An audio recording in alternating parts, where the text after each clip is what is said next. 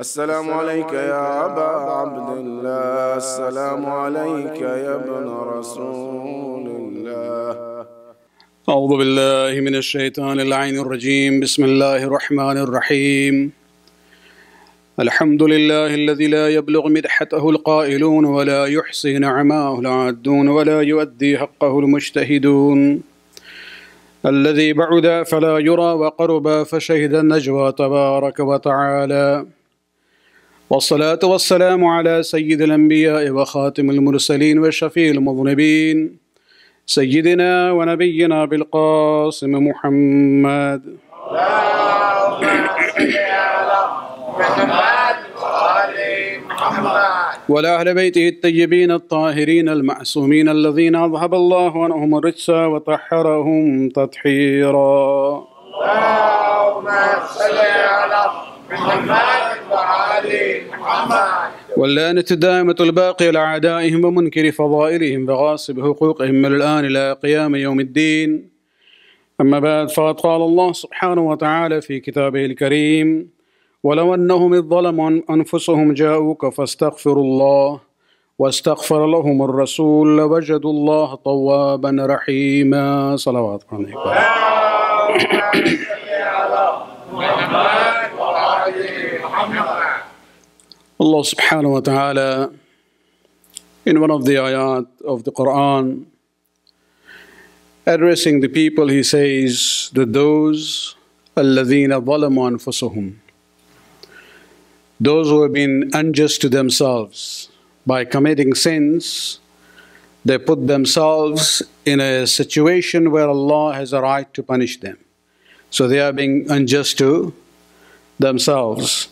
Allah says, those who do this, جاءوك, O Muhammad, if they come to you, فاستغفرullah, and do istighfar to Allah subhanahu wa ta'ala. It's amazing. They will do istighfar to Allah, but Allah says, if they come to you, واستغفر لهم الرسول, and Rasul also does istighfar and asks for forgiveness, لوجدوا الله توابا رحيما. They will find Allah subhanahu wa ta'ala to be tawwab, somebody who responds to their plea for forgiveness, and rahim, and the most merciful. I selected this ayat keeping in mind that we are going through the days of the Azaa of Sayyid al-Shuhada. Especially we are now very close to the days of Arbaeen. And one of the important issues is about the concept of ziyarat. And I would like to briefly talk about it, keeping in context that, if you look at the situation around the world, this whole fitna of ISIS, basically if you look at the roots of that, it goes back to this, philosophy that anyone who does not agree with our philosophy is a kafir. He's a kafir or he's a mushrik.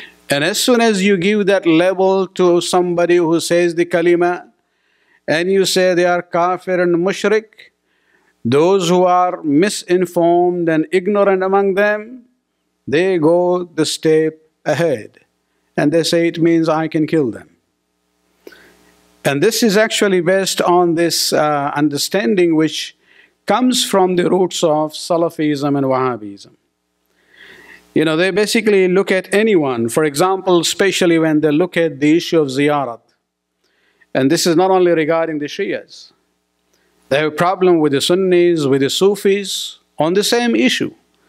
They say when you go for the ziyarat of awliya of Allah subhanahu wa ta'ala, when you go and visit the shrines or the graves of those whom you consider to be the awliya of Allah subhanahu wa ta'ala, this is bid'at and this is shirk. And the problem that, this is where we see that, they go to the extent of wherever they come into power for a long time or for a short time, one of the first things they do, as if that is the top priority to solve the problems of the human society, is to demolish the shrines. As if by doing that, everything will be okay. In 1925, they came into Medina. You see what happened to Jannatul Baqi. If they had their way, even the shrine of Rasulullah would not have been there. But, they were afraid. They said, when you demolish Jannatul Baqi, at the most, some of these Sufi Sunnis and the Shias will cry about it and protest. But if you touch the shrine and the grave of the Prophet, the entire Muslim world will turn against you. And they wanted to maintain this status of being the guardian of the holy places. And so they ideologically still believe that that grave of the Prophet is actually a hallmark of shirk and bid'at.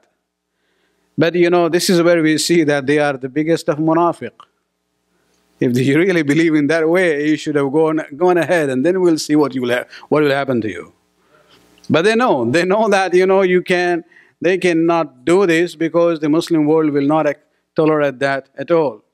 And then when they move forward, this is where you see this emergence of the violent, dimension of this philosophy in form of Taliban, and then now we see in form of Daesh or ISIS.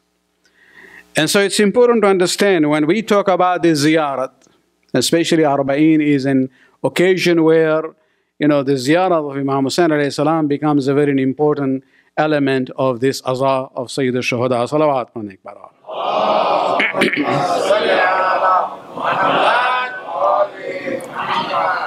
The problem is that they do not differentiate between what is ziyarat and what is ibadat.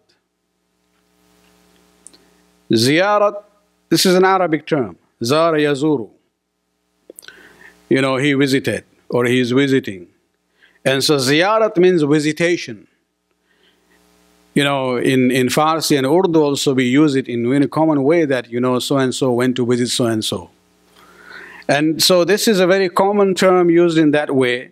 When we go to the ziyarat of Rasul, to the grave of Rasul, or the A'immah, or the holy figures of Islam, we are not going there for ibadat, we are going there for ziyarat.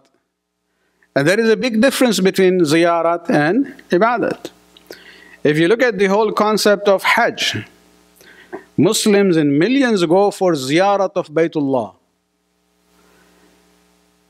But that's where I say that, they have to actually realize you cannot judge people by the appearance of things.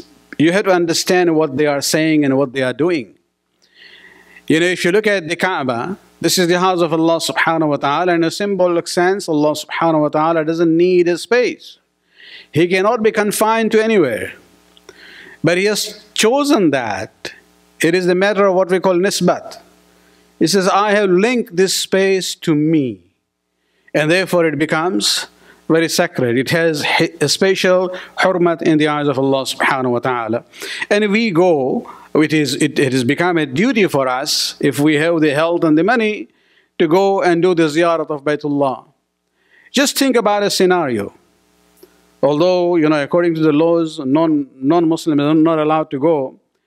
But just think about it. Take a non-Muslim to Mecca. Outside Masjid-e-Ali, put a blindfold on him. Take him to the second story of this building surrounding the Kaaba. And when people are doing their namaz, open the blindfold. This is a person who knows nothing about Islam.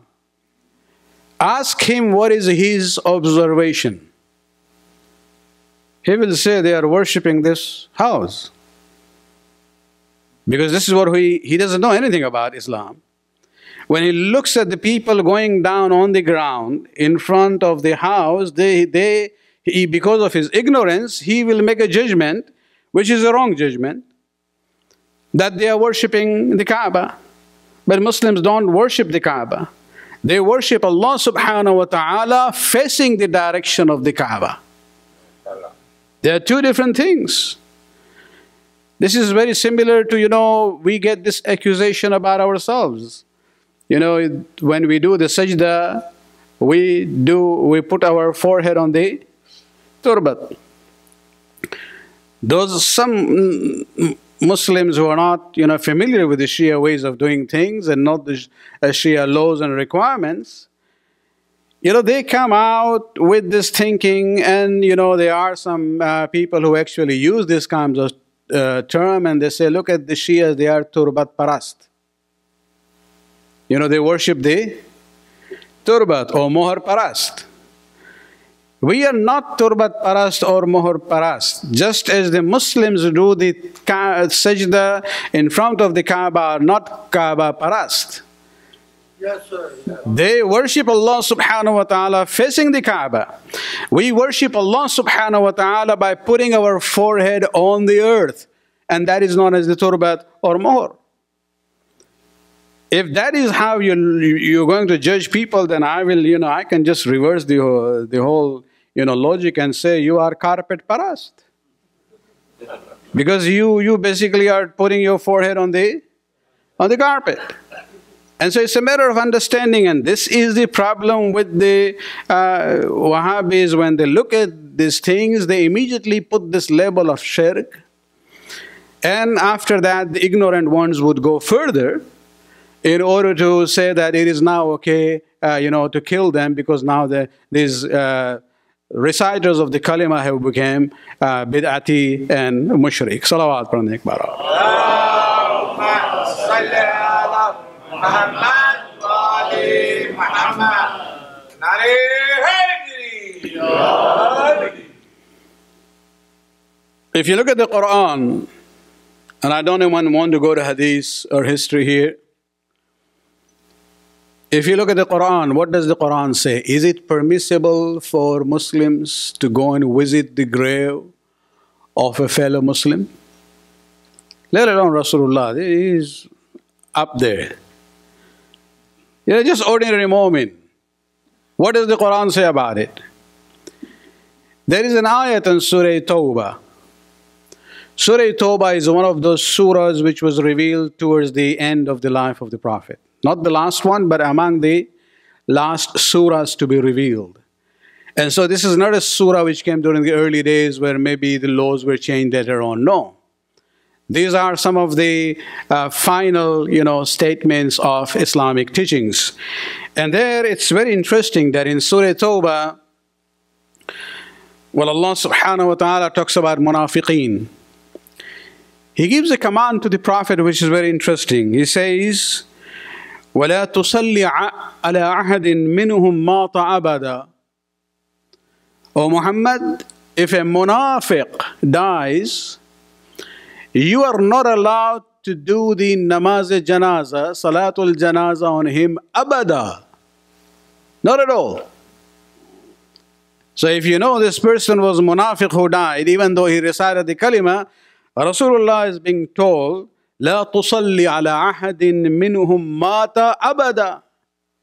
Never ever are you allowed to do Salatul Janazah on a munafiq. Not only that, ولا تقم على قبره. And do not even stand by his grave. So it's not even, reciting Janazah is forbidden. Even go to visit the grave is forbidden. But this is about munafiqeen. Our mujtahideen in usul, when they talk about ijtihad, they use two terminologies to understand the ayat and the ahadith of the ma'asumeen. They say when you look at a sentence, a jumla, there is mantuq of the jumla and then there is a mafhum of the jumla. Let me explain what does it mean. Mantuq means the apparent meaning of the sentence. Mafhum means the implied meaning of the sentence. For example, there is an ayat in the Quran where Allah subhanahu wa ta'ala says in Surah Al-Hujurat, يَا أَيُّهَا الَّذِينَ آمَنُوا إِنْ جَاءَكُمْ فَاسِقٌ بِنَبَإٍ فَتَبَيَّنُوا. O you who believe, if a fasiq, a sinful person who is known to be a liar, comes to you بِنَبَإٍ with a news, فَتَبَيَّنُوا. Do not just accept his news about someone or some group just at face value. فَتَبَيَّنُوا. Go and investigate. Because if you just take the information given to you from an unreliable source and then you act on it, you will be committing harm by maybe putting down an image of someone, or tarnishing the image of someone, or even inflicting harm on them, because you took the action based on that information from unreliable person, a fasiq. فَتَبَيَّنُوا. Therefore, you are required to do tabayyun, which means investigate. This is mantuq of the jumla. Our ulama use that when they talk about hadith. If a fasiq rawi comes to you and say, قال Rasulullah, you know, our ulama say, we'll not take that hadith. That's why you have this issue of sahih and za'if. And when we say hadith is sahih or za'if, one of the main basis of zu'f for hadith is the status of the rawi. If the rawi is fasiq, we will not accept it, whatever he says, unless it is, you know, supported by some other sources. You know, it's amazing that some of the Muslims, ulama of rijal and hadith in the Muslim world, they write about people like Umar ibn Sa'd, commander-in-chief of the Yazidi forces in Karbala. He has narrated some hadith, and so his name is discussed there in Ilm Rijal. And it's amazing, I don't know how people think about this. They say, he is the one who was in charge of killing Imam Hussein, wa huwa siqa, but he is trustworthy. And this is where we have the problem. When you have a person with that character or background, we don't accept him to be siqa. And so this ayat is the mantuq of the jumla. What is the mafhum of the jumla? You replace the word fasiq with adil or a mu'min. Even though the ayah doesn't say anything, but the implied meaning is that if a reliable person gives you a news, you may accept it.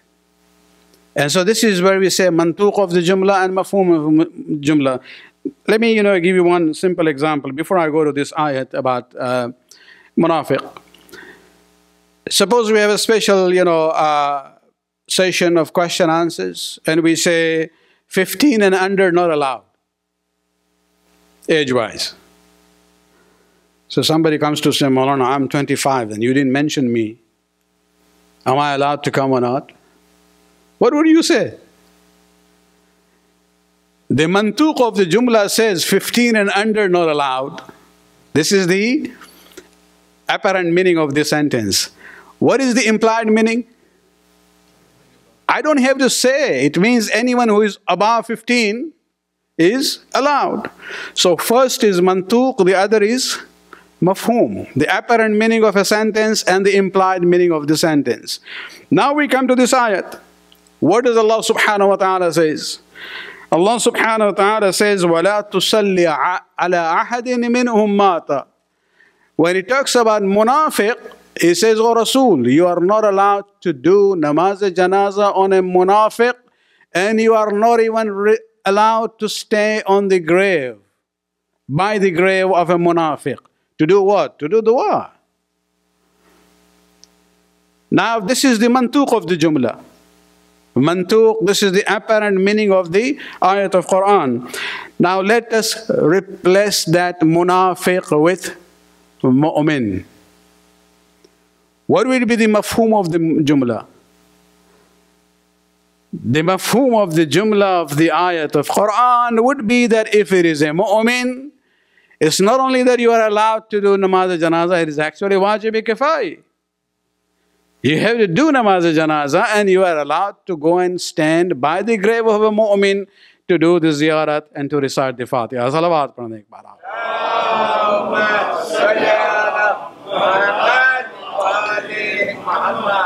And so the Quran is very clear about it. It is the munafiqeen whose grave you are not allowed to do ziyarat and visit. It is not the mu'mineen. You are allowed to do that. That is the mafhum of the ayat of Quran. Mantuq is about the munafiq, mafhum is about the mu'min. And so we don't even have to go here and there. Quran is very clear about it. Especially when you talk about Rasulullah sallallahu alayhi wa sallam.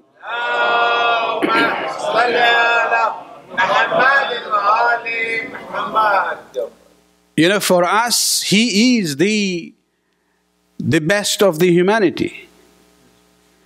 He is Sayyid al-Anbiya wal-Mursaleen. So to go and visit his shrine, his grave, there can be absolutely no bid'at and shirk there. We are not worshipping. We are going there to seek blessings from Allah subhanahu wa ta'ala. The way He says, when you commit a sin, you can do istighfar directly. But if you go to Rasul and you ask him also to pray for you, there is more chances that you will find Allah to be Tawwab and Rahim. And this is where we realize the power of the person of Rasulullah is great for us, whether he is alive or he is dead. Salawat padhne ek baar.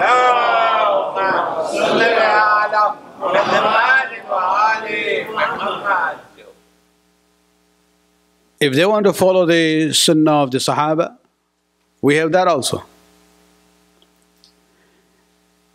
Why did the first and the second Khalifa have this desire to be buried beside the grave of Rasulullah? We don't want to go into whether it was right or wrong. That's not a topic here. The point is that if the dead Rasul had no impact, and if that Rasul after death, his grave has no value, why this desire from the first and the second Khalifa that we would like to be buried beside Rasulullah?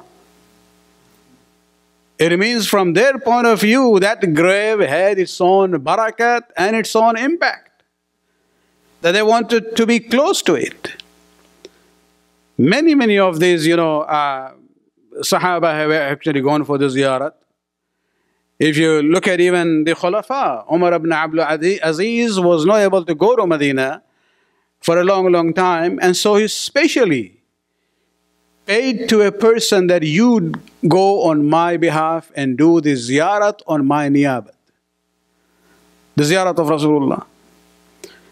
There is a very interesting conversation between Imam Malik, the founder of the Maliki madhab, and Mansur Dawaniqi, one of the early Khulafa of Banu Abbas. And remember, Imam Malik was born and died in Medina. He was a resident of Medina. It's very interesting how, this conversation goes on where he says he was there in Masjid-e-Ali. Addressing Mansur, he says, Ya Amir al-Mu'mineen. This is the title they used to use for all the Khulafa. For us, no, this is only for Ali, not even from any other Imam. And so he says to Mansur Dawaniqi, La tarfa' sawtaka fi hadha al-masjid. When you are in Masjid-e-Ali, do not raise your voice. Why? Because Allah subhanahu wa ta'ala has advised certain people in Surah Hujarat where He says, لا ترفعوا أصواتكم فوق صوت النبي. Do not raise your voices over the voice of Rasulullah. And then the ayat goes on. He says Allah subhanahu wa ta'ala has praised certain people. إن الذين يغضون أصواتهم عند رسول الله. Those who lower their voices in the presence of Rasul. And then he says the ayat goes on in Surah Hujarat, where Allah has condemned those who actually raise their voice when they talk to the Prophet. إِنَّ الَّذِينَ يُنَادُونَكَ مِنْ وَرَاءِ الْحُجَرَاتِ. The name Surah Hujarat comes from this ayat. These Bedouins from the desert, sometimes they would come, even if it was summertime in the afternoon, which was the time for Rasulullah to rest, they would come to the house of Rasulullah, and from outside they would actually say, Ya Muhammad ukhruj. Oh Muhammad, come out, we want to see you, we are going to see you. They had no courtesy to wait for him to come, or even the way they used to address him, they would say, Ya Muhammad.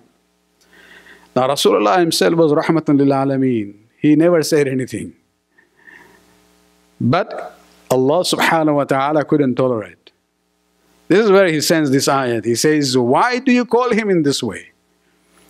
It is better for you to wait until he comes out and then go and see him. Don't disturb him. Don't insult him by calling him this way. And so this is where Imam Malik now is talking to Mansur Dawaniqi. He says, when you come into Masjid-e-Ali because Rasulullah is buried here, you still have to maintain the hurmat and respect of Rasulullah. This is decades, if not a century after the wafat of Rasul. Why? Because he goes on to say, إِنَّ حُرْمَتُهُ مَيِّتًا كَحُرْمَتِهِ حَيًّا. The hurmat and honor and respect of Rasulullah when he was alive and when he is dead is equally the same. Salawat padhne ek baar.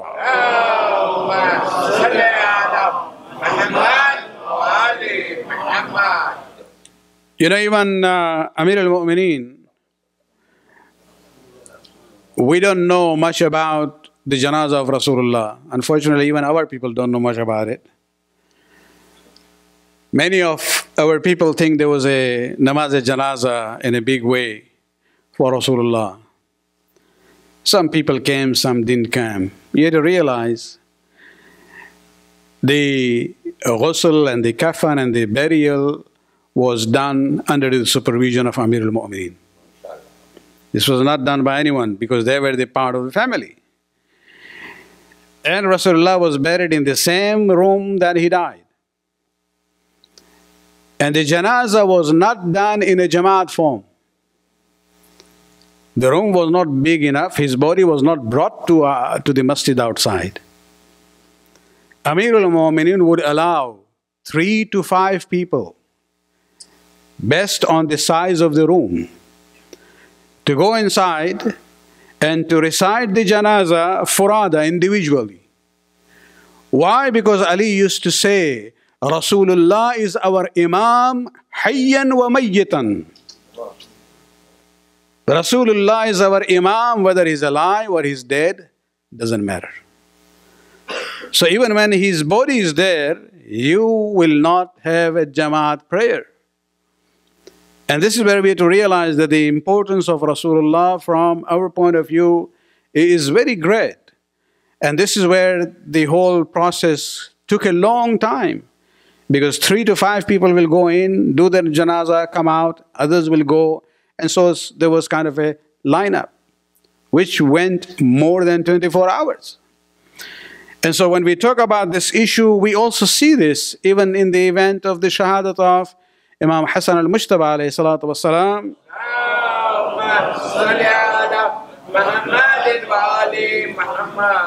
When there was an attempt to take the body of Imam Hassan, either to bury by close to Rasulullah, or at least for go through the tawaf of the qabr of Rasul before he be buried in Jannatul Baqi, and the whole opposition by Ali Marwan and Aisha was there.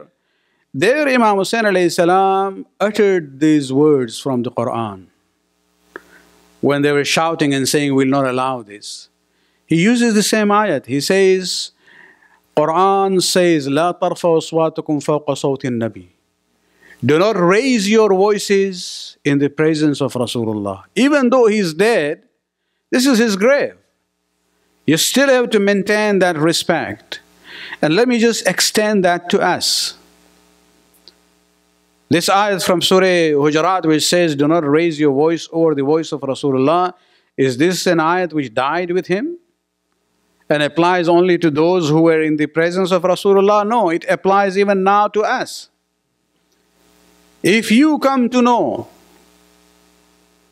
with absolute assurance given to you by the scholarship that this hadith or this hukum of Sharia is from Rasulullah sallallahu alaihi wasallam,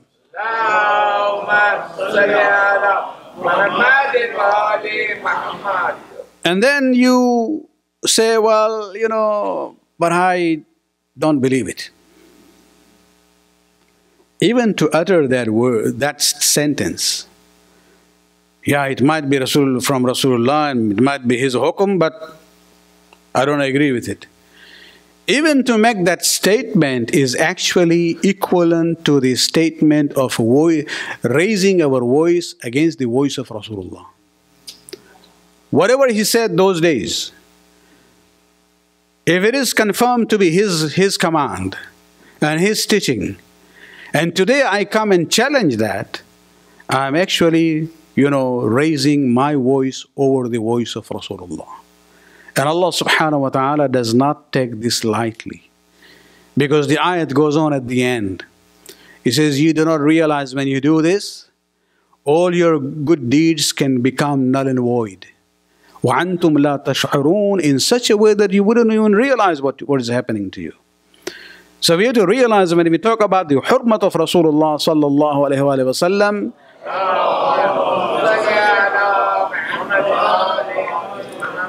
whether he was alive or after his death, for us it is the same. And this is where, I'm reminded of this a narration somebody sent me in email. I'm not sure, it's not a hadith, no, it's a story from Medina of the present day. Whether it's really happened or it's just a story, but the argument was very interesting. Some of these Aimma of Masajid in Masjid-e-Ali, it's not one person. There is one person who is the lead, Pesh Namaz or Imam of Masjid-e-Ali, but there are many others also with him.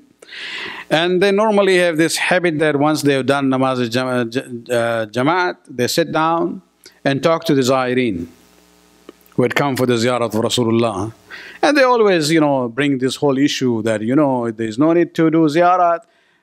He's gone and dead, and this is, he doesn't listen to what you're saying, and there is no benefit, just talk to Allah subhanahu wa ta'ala. And this sheikh, just to demonstrate that, took out his pen. And he basically looked towards one of the travelers there, and he says, "Oh fellow, khudha, take this." So he started to get up. So he said, "Okay, sit down. I told you to take it and you started to get up. You responded to what I was saying." Then he says, "Let's try now." Then he turned towards the grave of Rasulullah. And he says, "Ya Muhammad, khudha."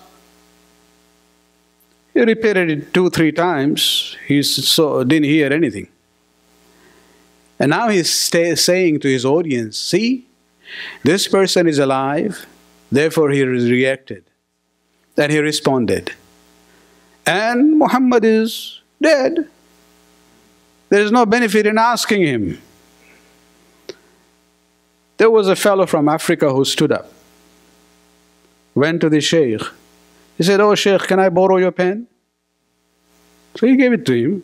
He didn't know what he was getting into. And this fellow took the pen, looked up, and he says, "Ya Allah, khuzha." He tried 2-3 times, no answer came. He says, "According to your logic, Allah is also dead." This is where the sheikh took his qalam and just went out of the masjid. Salawat padne ke baad.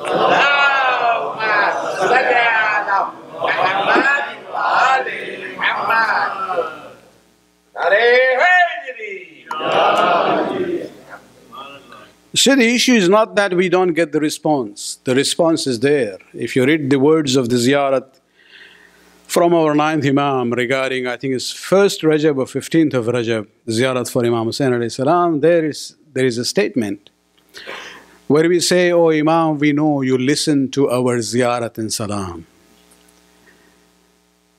And we believe that you respond to it, even though we do not hear that. The problem is not there, the problem is here." For us, it's very easy to understand that. Everybody almost, here has the cell phone. But when somebody calls you on your cell phone, the mobile phones of others doesn't ring. It only rings yours. Why? Because, that number is linked to your cell phone. So the wavelengths are going only there. The issue is, are you connected? The issue is, are you in an area where the wavelength from the Imam are reaching you? Or are you in an area where the reception is not good? Maybe the barriers of guna is there. So it's not that the response is not coming from there. The response is coming. We have to get rid of the veils and the hijabat and the barriers between us and our Imam. Salawat padhne ek baar. Allahumma salli ala Muhammad wa ali Muhammad.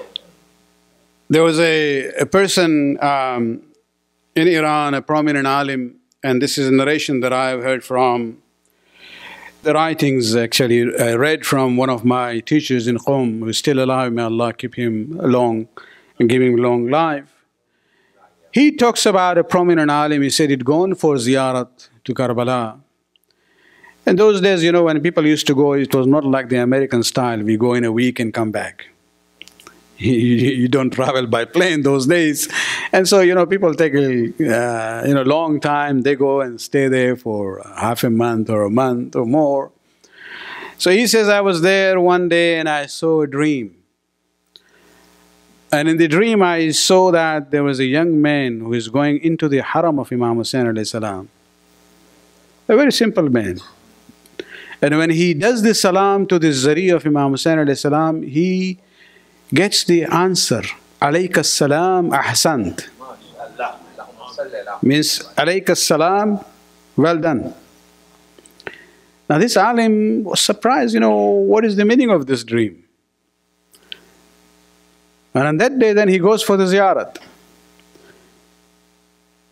To his amazement, you know, he saw in the haram, the same young person that he saw in the dream is coming in. He followed him. And then later on he, you know, called him on the side and he said, I want to know from you, is this true, what I saw in the dream? And he says, yes. He says, what did you do? Because I am a, you know, apparently I'm a pious person, I'm an alim, and you know, I don't hear this. What have you done that you hear this? He says, this started one day. I have an old father who can no more walk. And I have a habit that once a week I always come from my place, whether it was a village in the suburb or somewhere, I come for the ziyarat. And my father was insisting that one day take me. In those days we didn't have wheelchairs. He says, I basically put him on my back, carried him all the way to, you know, the city of Karbala and brought him for ziyarat.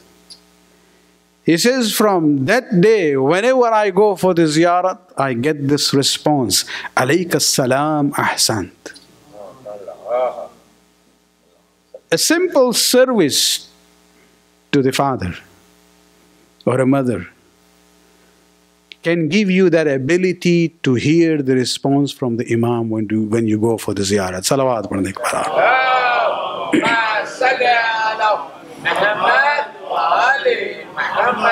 And so do not ever consider this issue of the Rasul and the Aimma, that when we go for ziyarat, this is shirk or bid'at. No. You know, if we can explain to these people who are ignorant.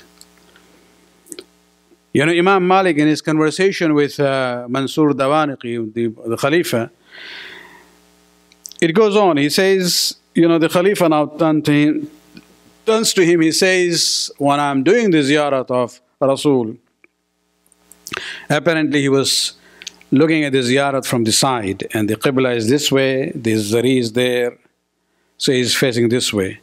He says, when I do the dua, do I face the Qibla or do I face the grave of the Prophet? And this is where Imam Malik says, لِمَا تَصْرِفُ وَجْهَكَ عَنْهُ. Why would you turn your face away from the grave of Rasulullah? وَهُوَ وَصِيلَتُكَ وَوَصِيلَةُ عَبِيكَ آدَمَ. While he is your intercessor and the intercessor of your father Adam. إِلَى اللَّهِ إِلَى يَوْمِ الْقِيَامَةِ. Till the day of Qiyamah, he is your wasila. Face the grave and pray to Allah subhanahu wa ta'ala. And then he quoted the same ayat from Surah An-Nisa that I recited earlier in the khutbah. Well, Allah subhanahu wa ta'ala says that those who commit sins, if they come to you, O Muhammad, and they do istighfar themselves, and they ask you to do istighfar, they will find Allah subhanahu wa ta'ala to be Tawwab and Rahim. Salawat.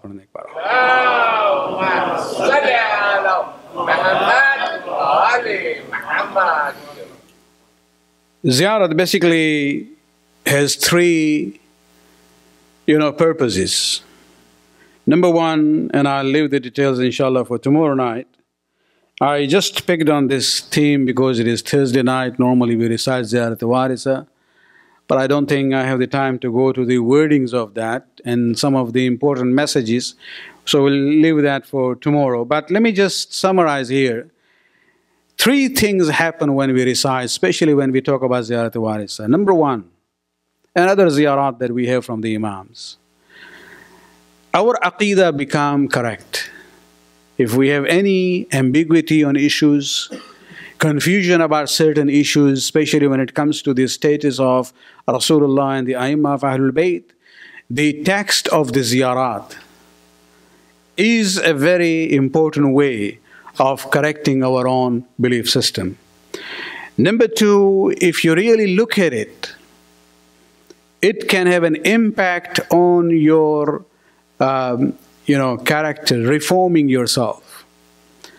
And finally, the ziyarat basically are the ways by which we actually renew our bay'at to the Ahlul Bayt. Just think about it. Why do the enemies attack the shrines of the Imams? What is in it? What was the power of the grave of Imam Hussain alayhi salam during the days of Mutawakkil? What was happening? People were just going for ziyarat. But even that simple ziyarat of the grave of Imam Hussain alayhi salam became a threat for people like Mutawakkil, where he tried to, erase the sign of the grave of Imam Hussain alayhi salam. Why? Because the enemy knows that one of the ways by which this community is maintaining its faith is through this process of ziyarat. Mutawakkil आया और चला गया, उसका नाम और निशान कहीं नहीं है, लेकिन हुसैन का गुंबद अभी भी है। इस ज़माने में भी आप देख लें, सद्दाम के पास मिडिल ईस्ट की लार्जेस्ट अरब आर्मी थी, तेल की दौलत उसके पास है, सबसे बड़ी फौज अरब मुल्क की उसके पास है, लेकिन ये शख्स जो है ज़ियारत अरबईन से घबराता था। बहुत कोशिश की इसने कि ये जो ट्रेडिशन है इराक़ियों में, शियों में, कि वो वॉक करके जाते हैं, ये इसलिए नहीं है कि ये गरीब हैं, don't ever think that way. ये लोग जो वॉक करके जाते हैं, बसरा कहाँ है देखा है ना, at the mouth of the Persian gulf, south में बिल्कुल। और करबला कहाँ है, नजफ फिर भी करीब है मसलन, सामर्रा से, काजिमैन से, बगदाद से, दूसरे इलाक़ों से, ये सदियों से इराक़ के शियों का रिवाज था और है कि वो वॉक करके जाते हैं। इसलिए नहीं कि उनके पास पैसे नहीं थे, सवारी का सामान नहीं था, नहीं, अक़ीदत थी। लेकिन सद्दाम जिसके पास दौलत भी है, फ़ौज भी है, हुकूमत भी है, ताकत भी है, सब कुछ है, वो डरता है उन निहत्ते ज़ाहिरीन इमाम हुसैन से। इसी से आप अंदाज़ा लगाइए कि कितनी ताकत है इस ज़ियारत में। अभी भी जो आप सिलसिला देख रहे हैं, स्पेशली लास्ट ईयर, वो बात यही थी ताकि दुश्मन को, आइसिस को एहसास हो कि ये एक जिंदा कौम है, मुर्दा नहीं है। तो चाहे मुतवक्किल पुराने ज़माने का हो या सद्दाम इस ज़माने का हो, ये आएंगे जाएंगे, ये गुंबद को तबाह करेंगे, ان کا نشان ختم ہو جائے گا، ہمارے ائمہ کے مراقد دوبارہ زندہ ہو جائیں گے، کبھی بھی یہ ختم نہیں ہو سکتے ہیں۔ سامرہ میں انہوں نے کوشش کی، پھر بھی ابھی دیکھیں آپ، اور یہ در حقیقت خداوند عالم کا وعدہ ہے حسین کے ساتھ۔ حسینیت حسینیت حسینیت یزیدیت یزیدیت۔ امام حسین علیہ السلام نے سب کچھ قربان کر دیا، اور جس طرح سے قربانی پیش کی ہے اس کا یہ صلہ ہے کہ لوگوں کے دل میں وہ احساس ہے، وہ حرارت ہے حسین کی محبت کی جو کبھی بھی ختم ہونے والے نہیں ہے، لا تبرد ابدا۔ اور یہ در حقیقت ایک صلہ ہے جو خدا نے حسین کو دیا ہے اس دنیا میں۔ بس ایک منظر پہ ہم ختم کرنا چاہیں گے کہ ایام یہ ایام اہل حرم کے ہیں، امام حسین نے سب کچھ قربان کر دیا، اپنے اصحاب کی قربانی دی ہے، اپنے گھر والوں کی قربانی دی ہے، اپنے اولاد کی قربانی دی ہے، اپنی قربانی دی ہے، لیکن عزاداران حسین شہادت پہلے بھی ہوئی ہیں، شہادتیں بعد میں بھی ہوئی ہیں، لیکن حسین کی شہادت کا عنوان کچھ اور تھا۔ جو سب سے بڑی مظلومیت ہے وہ امام حسین علیہ السلام کے لاش کی بے حرمتی جو ہوئی۔ کسی شہید کے لاش کو پامال نہیں کیا گیا ہے، نہ رسول کے زمانے میں، نہ امیر المومنین کے ساتھ، نہ حسن مجتبیٰ کے ساتھ، نہ کسی اور امام کے ساتھ، لیکن یہ صرف حسین ہے۔ اور زینب اس منظر کو دیکھتی رہی، بس ایک جملہ کہتی ہیں آسمان کی طرف دیکھ پر کہ نانا جان آسمان کے ملائک آپ پر صلوات پڑھتے ہیں، آپ کا وہ مقام ہے، آپ کی وہ عظمت ہے، لیکن زمین پر آ کے دیکھیں، آپ کی حرمت کا خیال نہیں رکھا گیا، حسین کی حرمت کا خیال نہیں رکھا گیا، اور گھوڑوں نے اس طرح سے اس لاش کو پامال کیا ہے کہ چھٹے امام کی روایت ہے کہ میرے جد کے سینے کی ہڈیاں جا کے پشت کے ہڈیوں سے مل جاتی ہے۔ عزاداران حسین، یہ جو سوال اکثر ہوتا ہے کہ سکینہ نے بابا کے لاشیں کو سر بغیر کس طرح سے پہچانا ہے، اس کی ایک علامت یہ تھی، اس لیے کہ کسی شہید کا لاشا اس طرح سے پامال نہیں ہوا تھا جس طرح سے حسین کا لاشا پامال ہوا تھا۔ اور اس لیے جب قافلہ چلا ہے اور امام زین العابدین جب وہاں سے روانہ ہوئے ہیں، جو کیفیت تھی وہ عجیب و غریب تھی کہ جناب زینب بھائی کی لاش پر رو رہی تھی، روتے روتے ایک مرتبہ جب چہرے عابد بیمار پر نظر جاتی ہے، اپنے غم کو روک کر صبر کر لیتی ہے، کہتی ہیں بیٹا تمہاری یہ کیا کیفیت ہے؟ اس وقت امام سجاد نے کہا پھوپھی جان ہم زندہ اور جوان ہیں، لیکن بابا کا لاشا بے گور و کفن کربلا میں چھوڑ کے جا رہے ہیں۔ اس وقت زینب نے تسلی کے لیے یہی کہا تھا کہ بیٹا تمہارے دادا نے مجھ سے کہا ہے ایک وقت آئے گا یہاں روزہ بھی بنے گا اور بڑی تعداد میں شیعہ جو ہے تیرے بابا کی زیارت کے لیے آئے۔ الا لعنۃ اللہ علی القوم الظالمین سیعلم الذین ظلموا ای منقلب ینقلبون۔ خداوند اس قربات قبول فرما، ہمارے گناہوں کو بخش دے، ہمارے توفیقات میں اضافہ فرما۔ خداوند شیعان علی جہاں ہیں ان کو اپنے حفظ و امان میں رکھ۔ خداوند تکفیری افواج کے تمام صلاحیتوں کو نیست و نابود فرما، امام کے ظہور میں تعجل فرما۔ ربنا تقبل منا انک انت السمیع العلیم۔